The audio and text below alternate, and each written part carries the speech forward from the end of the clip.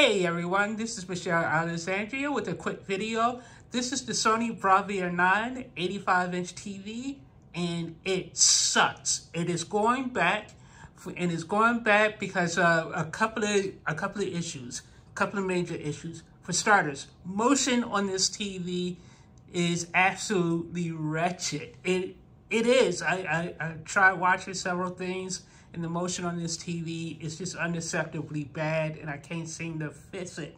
And it's even on when I watch things like Dateline, and sometimes when I'm watching something as simple as this clip, it's not showing the motion now simply because, I'm filming it, but the motion is awful. But the other reason why this TV is so bad is one stupid decision Sony made. I'm going to go to settings. And keep in mind, this is an LCD TV, and the biggest selling point of this TV is, oh, it's super bright. It's the brightest TV ever. And the TV can get up to 4,000 nits. I'm telling you, that's a lie. But Sony limits the brightness on this TV. So here I am. I'm in cinema mode. So you can see I'm in cinema mode. I changed some settings around. I don't even know what the default settings are. But the number one reason why this TV sucks, I'm sitting here binging today, and I'm binge watching today, and the TV keeps dimming and going bright, and then dimming and then going bright again. And it's giving me it's giving me a freaking headache, a literal headache, because it keeps dimming way down and then going way up. And I'm trying to figure out why, because I have all the power save features turned off. It's the first thing I do is turn off all the power save features and the checking your room lighting and adjusting your room lighting. But Sony, the mother effers, what they did with this TV breaks it. They actually, so most TVs have this thing called peak luminance, a peak luminance setting, where you can actually change it based on where you can basically, I like to call it a brightness booster feature. So, cinema mode like this is fine. It's perfectly fine. I'm fine with it. But if you want to use the peak luminance feature, it forces you to use local dimming.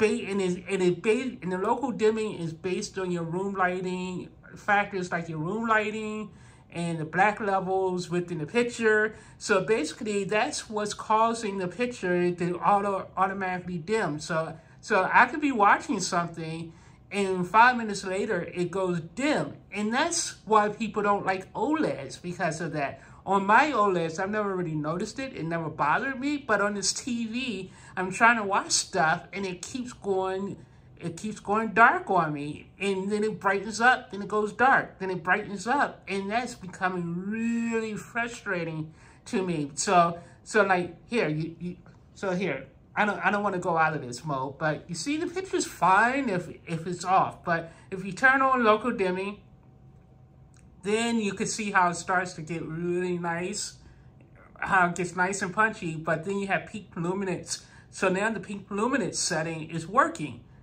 And then you turn it to medium, you can turn it to low, you can turn it to off. But the problem is when you turn on peak luminance, then the auto local dimming kicks in. So now the auto local dimming is gonna kick in based on whatever your room's lighting conditions are, or whatever algorithm is using. But like I said, I was trying to watch a couple of C-dramas or whatever it is I watch, and it just kept going dark. It kept going dark like every 3 or 4 minutes, and it would look completely washed out and awful and terrible. And then, a couple of minutes later, it would go super bright again. And then a few minutes later, it would go, I had to turn it off. I had to stop watching because it was so annoying. And then certain things, like I said, the motion is horrible. So a couple of things I was watching, I had to just stop watching. Even Dateline, I was watching Dateline. Dateline, the show that's known for all this fancy camera movement. Yeah, I couldn't even watch that. So I was just getting really, really, really frustrated really quickly. And another thing, all the calibrated modes Sony markets for this TV, like the Netflix calibrated mode, the Amazon calibrated mode, the Sony Pictures calibrated mode, the IMAX calibrated mode, they're all hideous. They're so dark and washed out and dim, and you can't see, you can't make out a damn thing. And, you know, the professional mode that everyone touts as being the best in the business, like Sony's professional mode, all you need to do is buy a Sony picture and put it in professional mode, and it becomes great, the best TV in the world. Well, I'm going to show you what default professional mode looks like. And you can't, and I don't think you can really tell. You can't tell on this stupid iPhone because the iPhone automatically brightens everything in auto mode. But here, maybe you can see a little bit of the difference in loss of brightness. But I could show you, because look at this. The default setting for brightness is 4. That's your default setting for brightness in professional mode. It's 4.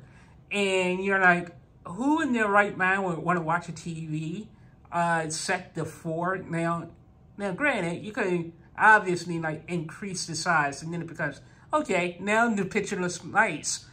But still, I don't know, this TV is $5. I don't like mentioning the price because it makes it seem like I'm cheap.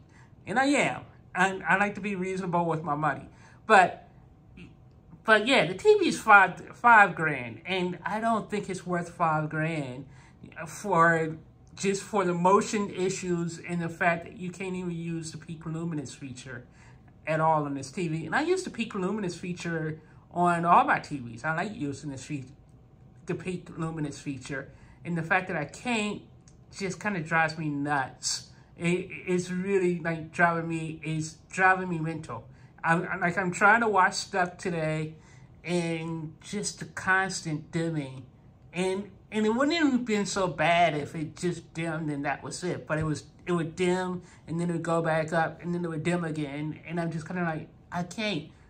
So yeah, this TV's going back on Tuesday. I don't even think I'm going to do any kind of impressions video of it or anything, because why bother just to have people go? Why bother? I'm not trying to be a professional reviewer. I'm just looking for a TV. And this year's TVs have all sucked. So I guess I'm just going to stick with my S90C, assuming Best Buy will even move it back into my living room, because they've been kind of assholey lately. But it's not my fault these effing TVs have major flaws and are outrageously overpriced for what they're delivering. That's not my fault. So anyway, and Best Buy is charging Total Tech members $260 to deliver this shit anyway. So at that point, shut up and do your job. I don't want to hear you whining, because I'm paying good money for good service, and Best Buy is not really giving that anymore. But you know, just like everything else in life these days. But anyway, I'm just really frustrated. So talk to you guys later. Bye.